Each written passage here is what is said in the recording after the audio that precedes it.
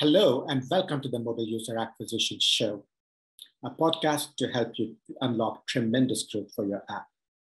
My name is Shamant Rao. I'm the CEO of the boutique growth marketing firm Rocketship HQ and host of the podcast Mobile User Acquisition Show.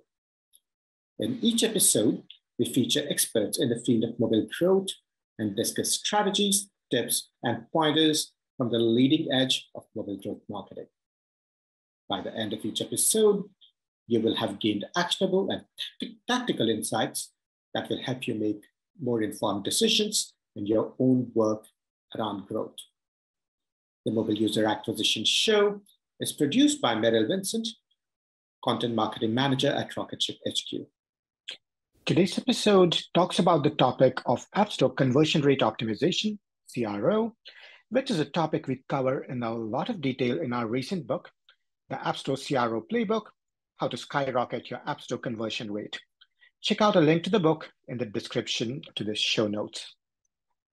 While many consider keyword optimization to be an important part of ASO, a more sustainable and critical aspect of ASO is conversion rate optimization. Why? While it's possible to understand the impact of keyword optimization on rankings, the impact of keyword optimization on actual installs is not always clear. If you rank number one for a keyword that no one is searching for, it's of no use whatsoever. On the other hand, with conversion rate optimization, you improve the efficiency of your overall funnel. All your paid and organic traffic improves significantly in terms of conversion rates. So this is why, while keyword optimization does have its place, we place a lot of focus and emphasis on conversion rate optimization. Today, I'll talk about the 4 elements of a CRO strategy so you can build a testing plan and improve your performance significantly.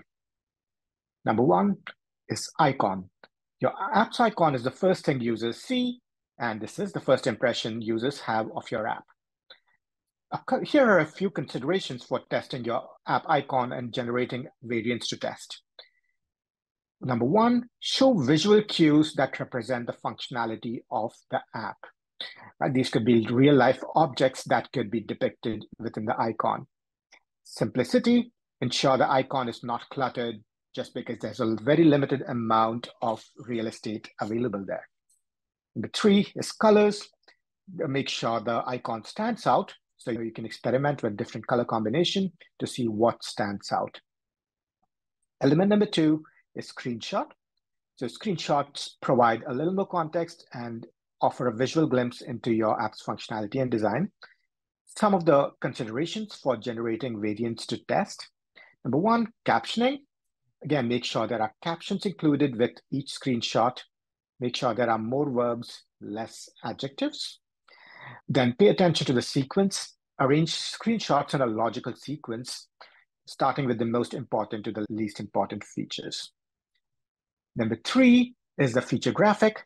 This is the larger banner image or graphic that highlights the main feature or selling points of the app.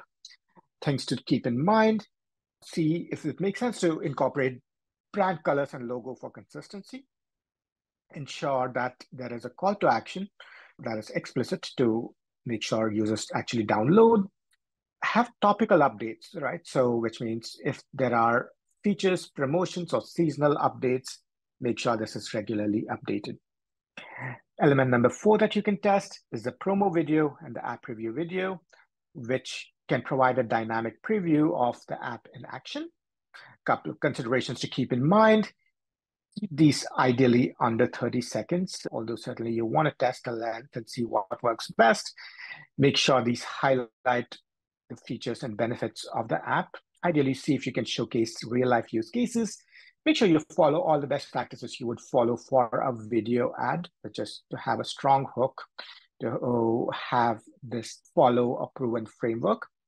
And then, of course, end with a strong call to action with an end card, which would encourage users to download the app.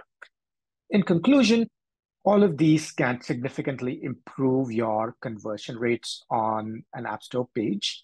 And I would highly recommend testing every one of these.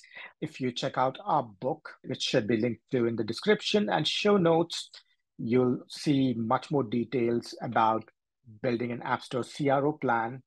And you can also see an example testing plan within the book that you can check out and adapt for your own use.